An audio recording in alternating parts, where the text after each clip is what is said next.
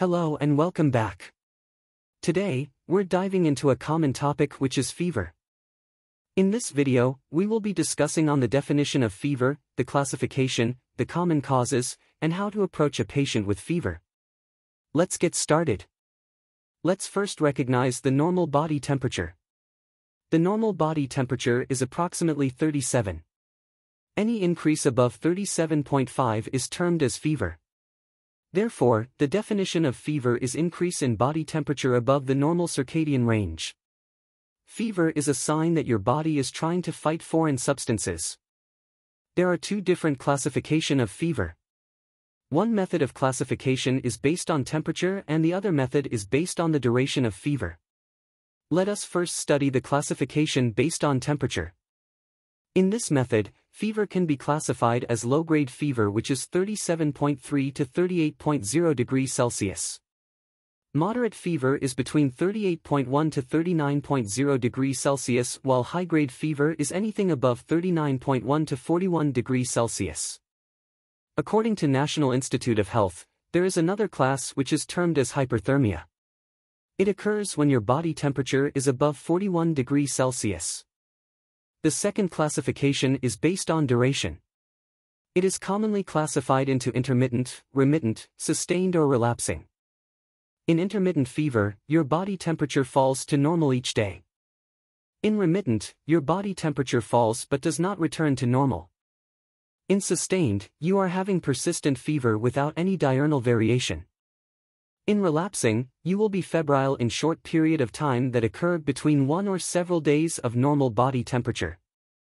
The advantage of classifying fever via the duration is that you can narrow down the causes much easier than classifying fever based on temperature alone. For example, if a patient comes with persistent fever for few days without any diurnal variation, you can think of typhoid or typhus. Now, let's talk about the possible causes of fever. There are various causes of fever, but I will be listing the common ones. It is easier to remember the causes after you classified the big category cause. For example, I would classify the big causes into infection, malignancy, autoimmune, drug-induced and other causes. Let me know in the comments below what other classification of causes that you know. Under the umbrella of infection category, the examples are upper respiratory tract infection, urinary tract infection or COVID-19. Under malignancy, maybe you can remember leukemia, lymphoma, malignant histiocytosis or metastasis of liver and bone cancer. Under the category of autoimmune, you can remember SLE, vasculitis, and giant cell arthritis. Under drug-induced, any drug is potential to cause fever. Some example of drugs include penicillin, sulfonamides, and cephalosporin. Other causes may include things like heat stroke, acute hemolysis, or silicosis. The point is, there are many causes and it is very important for the doctor to conduct investigation and direct the treatment based on the clinical suspicion. That is the message here. For example, in my country, dengue is endemic. So anyone comes with fever more than 3 days, the first thing is to diagnose dengue. So, I will do the necessary investigation to diagnose dengue. Do you understand me? Let me give you another example. Nowadays, COVID is a pandemic, so it is important to conduct swab test for this individual to catch the coronavirus. The important message is you as a doctor needs to keep the causes of fever at your fingertips. First try to remember the common ones, then by experience, you will start to remember the rare ones. Let me illustrate how you would approach fever case when a patient comes to you in the outpatient clinic. For example, a patient comes to you with the complaint of fever for 4 days. What is your first step in this situation? The first thing to do is to ask more probing question while keeping the causes in mind. You asked more questions and found out that he also had severe vomiting and diarrhea, pain in the abdomen and also has rashes all over the trunk. This patient also states that he lived near forest area and his housing area is endemic for dengue. My question is, what is the very first thing that comes into your mind? If I am in that situation, I would think of dengue fever. What is my next step in this situation? My next step is to conduct dengue serology test and full blood count. A common Viva question in exam is you must know the rationale of conducting the investigation. For example, your examiner can ask you, "Why do you want to do a full blood count?" Write your answer below in the comments.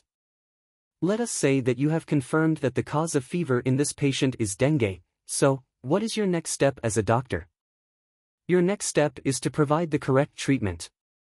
Remember, your treatment plan is always based on the diagnosis. In dengue, you may prescribe medications such as acetaminophen to reduce fever and intravenous fluid. Sometimes, hospital admission is warranted. Let us say patient is fit to stay at home, what you would advise the patient. Remember, it is your responsibility to provide guidance on how to manage fever at home and monitoring of symptoms. You can advise the patient to drink plenty of fluids like water, broth, and juices to prevent dehydration. You can also advise the patient to get enough rest so that your body can fight the infection.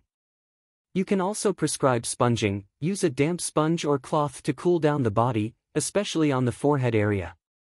Usually I will advise such method if the patient is children. That is all for this video.